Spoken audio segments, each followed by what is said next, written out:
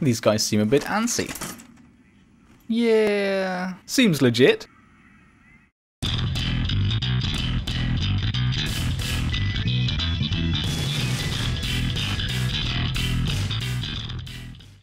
What's up guys, Rogue9 here, and I'm back once again to take a closer look at one of the levels of Rainbow Six Siege. Up today, the Presidential Plane. As always, we'll first take a look at the overview from the outside. The Presidential Plane map is very compact, and all three spawning points are actually very close to the plane itself. We have two spawn points on the left-hand side of the plane, the main entrance at the front, and the reporter entrance at the back. And on the right-hand side we have the front service entrance. The plane itself has 3 different floors, and we'll be working our way down from the top. To enter the 3rd floor from the outside, you are limited to only 2 options, both of them coming from the south. Heading up the eastern caterer will take you straight into the radio room, while when you climb up the western caterer you have the option of going up an additional ladder which will take you to the roof of the plane, from where you'll be able to drop down right at the back into server room B.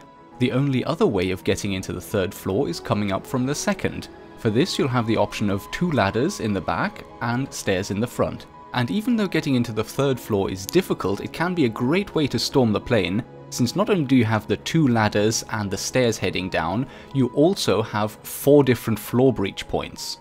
The only other thing to be aware of is the camera in the cabin staff section at the front. And with the overview complete, it's now time to dive in and take a closer look. So this is the external approach from the front service entrance area, which is in the southeast of the map. Since we're getting up to the 3rd floor straight away, it's quite a long climb which will take you into this caterer, and here you have a small solid wall for cover before you approach the door heading on into the radio room. If you do run into any opposition here, just duck back behind this wall and you should be fairly safe, unless they have explosives and throw them at you. Now heading into the radio room, you can face 2 directions: to the left leading to the cabin staff section, and to the right is the cockpit. And here we have our first floor breach. This one will lead down to the front hall. Fighting your way into the cockpit can be a bit challenging, especially if the enemy puts up a shield, which will give them cover while you can only attack from one side. On the other hand, it is a dead end, which means you'll be trapped if you choose to defend from here. Now through the doorway ahead you can already see the cabin staff section, which basically has 2 ways down. The cockpit stairs on the right will lead you down to the 2nd floor, while the maintenance tunnel on the left will allow you to get into the server section. And this of course is still on the 3rd floor.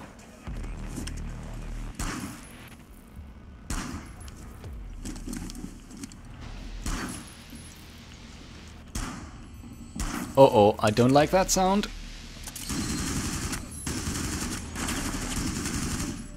As you can see, the wall to server room A beyond the stairs can be fully breached, which makes it a great place for a murder hole if you're a defender. Anyone coming up the stairs is most likely to be looking forward, and you can just blast them from behind. Now before we move on from here, let's take a quick look at the camera in this room. As you can see, it's in the northeastern corner of the room and predominantly faces down the stairs. You cannot see into the cockpit, and you have a very limited view down the maintenance hallway. And speaking of maintenance hallway, this is actually part of server room A, which is a large section in the center of the aircraft with semi-breachable floors and 3 separate floor breach points. The first one of which, to my left here, will actually bring you down into the kitchen. Not today, sunshine. As you can see, one of the features of the server room area is that the walls provide solid cover. And here we already have the 2nd floor breach, which leads down to the executive hallway.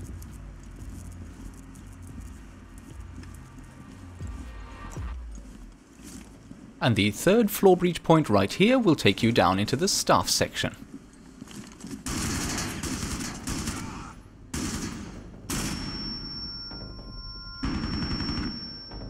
Wow, flashbangs and machine gun fire in a confined metal tube. I hope Fuse is wearing hearing protection. And as you will have noticed from the minimap, we are by now in server section B, which is the final room on the 3rd floor of the plane. On our right you will see a ladder leading down to the aptly named ladder room, and that's actually a good way to get down to the second floor since the ladder room is quite small and offers a lot of sight protection. This ladder here leads you down to press section B and is far more open and makes you far more vulnerable if you're going down. This final section here is the glow stick room, quite a defensible room since it has solid walls and the floor is not breachable. The only thing you have to think about is the skylight in the ceiling leading to the outside. To reach this, you need to make your way up to the southwestern caterer, and there you'll find a ladder which will lead you to the roof. Well, I say it leads you to the roof. It leads you to the roof of the caterer. You can't actually walk along the plane. You're confined to this small area from where you can jump down into server room B.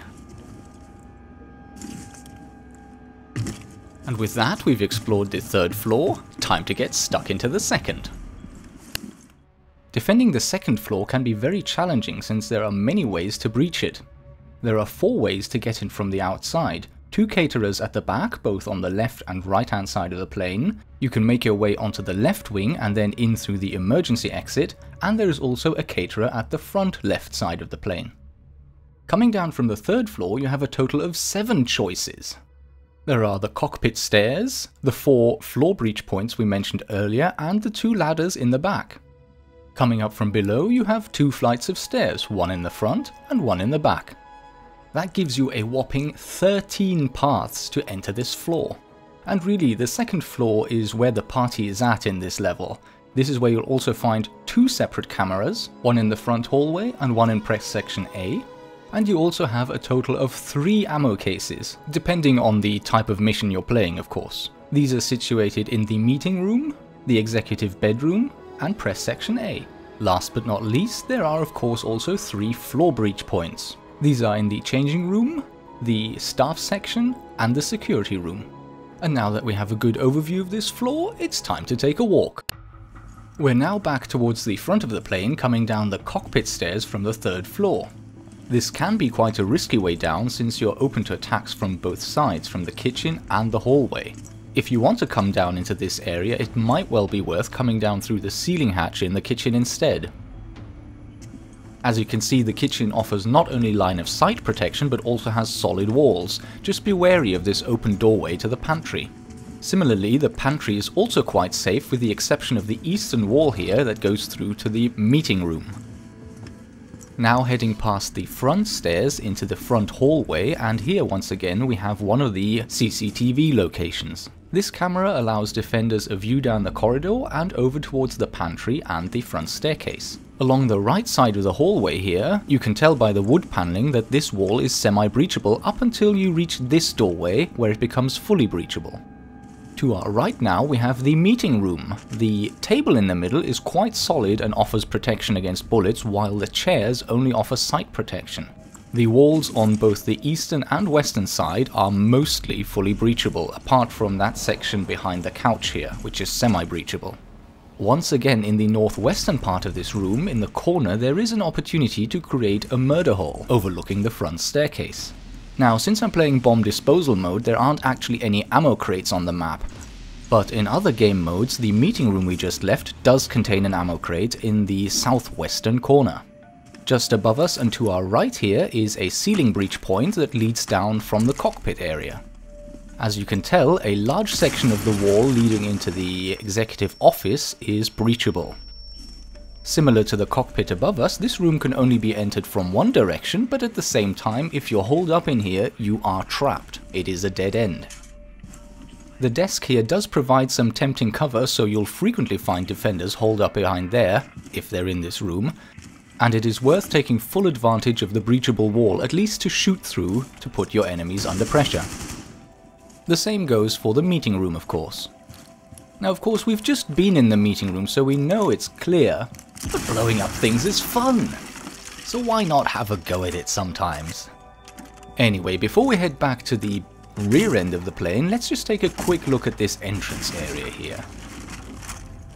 This area is the main entrance and can be accessed via stairs from below. Quicker and more convenient than the ladders in other parts of the plane, you can also use your weapons while walking up these stairs, while ladders can leave you temporarily defenseless. And now there is one last thing I wanted to show you. And as we pass through here, it's actually important to note that the corridor is blocked off and there's no way through. You have to come through the kitchen if you want to get to the rear part of the aircraft. And since the corridor is blocked up at this section, it even has a different name. It's called Executive Hallway. And the thing I wanted to show you is that the Executive Hallway can be breached via the emergency exit from the wing. To get up here, use the caterer and the ladder at the rear end of the wing and then walk along it to reach the emergency exit.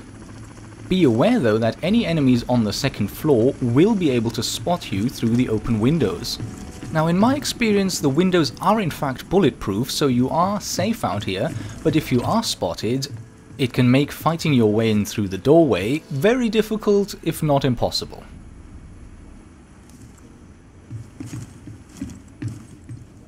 Righto then, time to head back in.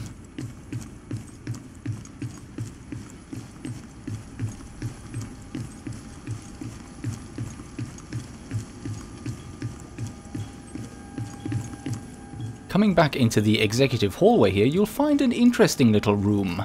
This is the laundry room, and it is literally a 1 square meter room with breachable walls in the west and south. The wooden floor in this room is semi-breachable. I've found blowing through this wall here of limited value really, since anyone down the hallway can just open straight up on you with a straight line of fire. In the changing room now, we have the first floor panel on the second floor leading down to the first. Dropping down here will bring you into the luggage hold. Of course, in order to do that, you will need either a breaching charge, the breaching grenade launcher, or the sledgehammer. Haha, and I actually got one! Yeah, it doesn't stop you from shooting through though, does it? Moving on, we now enter the executive bedroom. The upturned bed in the center of the room can provide significant cover, but you will have to be wary of enemies blowing their way in through the western wall. In most game modes, the executive bedroom will also contain an ammo crate. This can be found just about straight ahead of me against the southern wall there.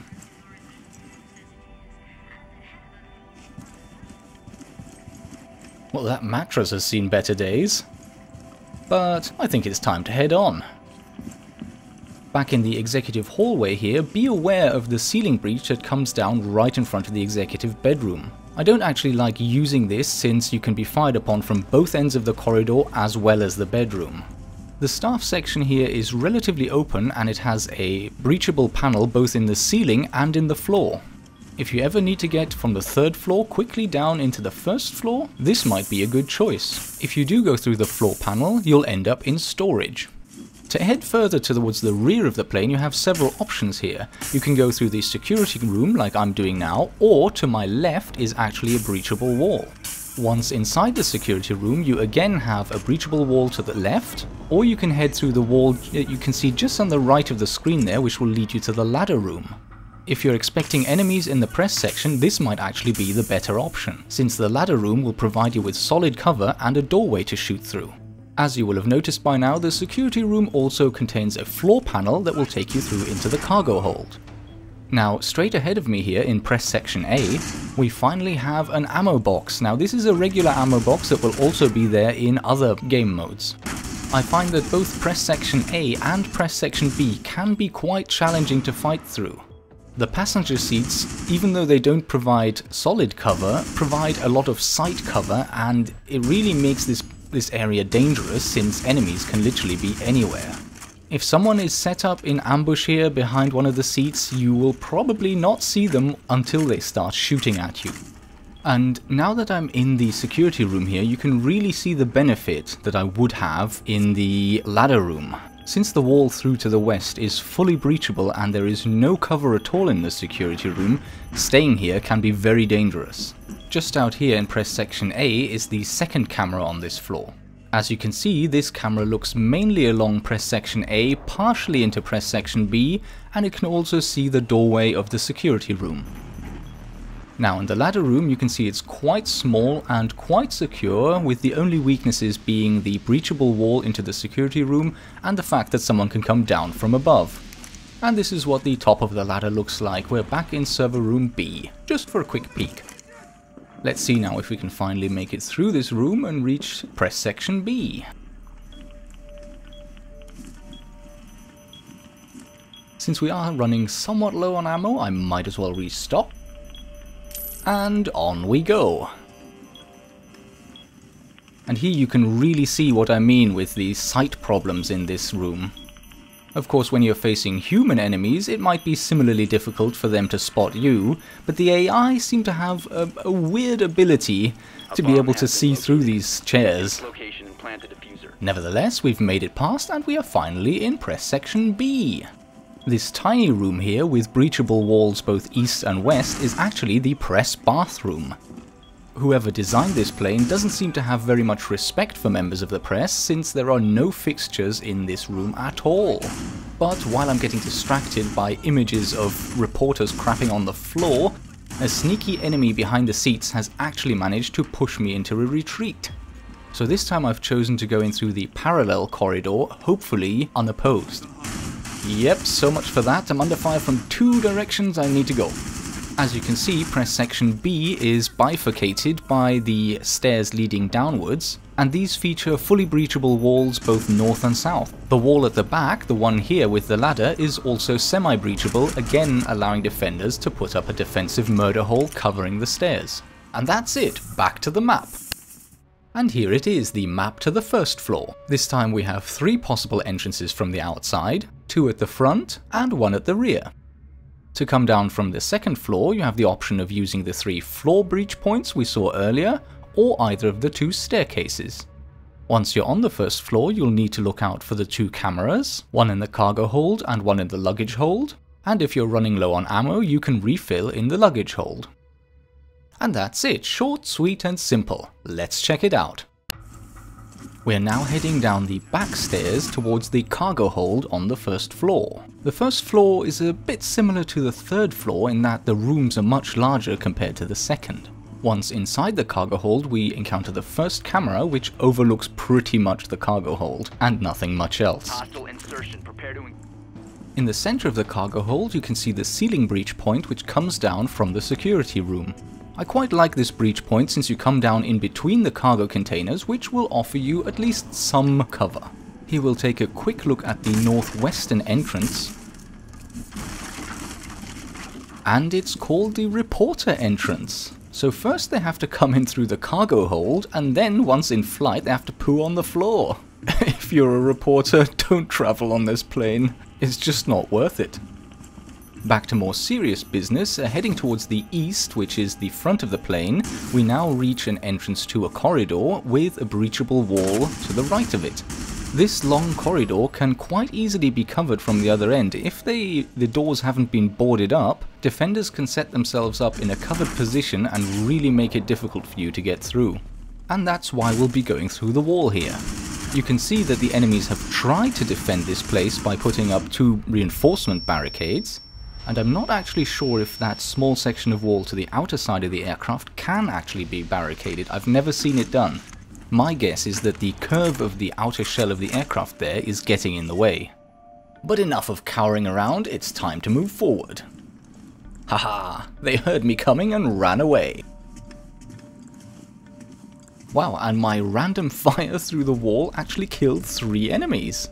And here we are in the storage room. We've already seen that the wall to the west is fully breachable, but so is the wall to the east. Furthermore, note the ceiling panel coming down from the staff section above. And the biggest, creepiest, and most fake-looking deer head ever. It seems that whatever dignitary uses this plane also seems to take their random collection of antiques with them. Now it's time to move on, and once again I'm opting to go through the wall rather than through the corridor. Let me make sure I get into some cover first though, because usually breaching through a wall makes you an easy target. Every gun in the room will turn towards you. Not that guy though. Moving swiftly on, I will now get to show you the luggage hold. Well, swiftly but cautiously.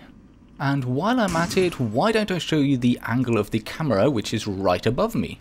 The luggage stacked up in the hold does kind of limit your view, but you can see through to the first aid station, and you can see anyone coming out from the service corridor to your left.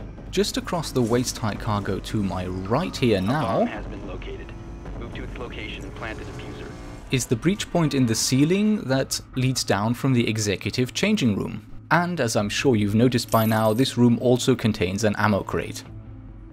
Heading further east towards the front of the plane, you have two options. You can either go through this doorway, or if the walls haven't been fortified, you can head through here. This will lead you either into the first aid station, or if you go right through the northern part of the wall on the left-hand side, you'll end up in a secret corridor that has no doors or windows, and the only way to get in is breaching through the wall.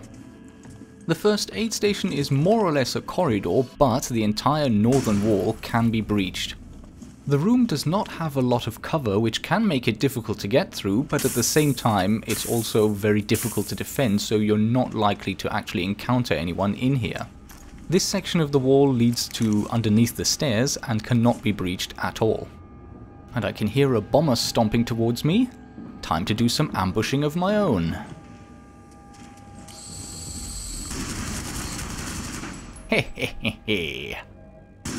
And one for good measure. And last but not least, we'll now go to explore the cargo front entrance. This area is quite simple. You have the two entrances to the north and south, this one here being the southern one, and up there is the way into the radio room, and of course from here you also have the stairs leading up to the second floor. But what about that secret corridor you mentioned, I imagine you saying? Well, let's take a look. We're back in the luggage hold and just north of the first aid station. You recognize where we are. Now so far we've established that members of the press don't really get the best treatment on this plane. Now this closed off corridor in the plane that has no doors or windows is called technical seating. And unless it has some kind of meaning that I'm not aware of, I can only imagine that this is where the technical staff get to sit, walled in complete darkness. But trying to explain this corridor aside, it's just a corridor, breachable from the east and the west. And that concludes our tour of this map. I hope you found it somewhat informative and maybe even entertaining. Special thanks go to Pogo91 for capturing the footage. If you want to see more of these videos, leave a like, maybe even a comment. And apart from that, the only thing that remains for me to say is I hope you enjoyed the video and I will see you in the next episode.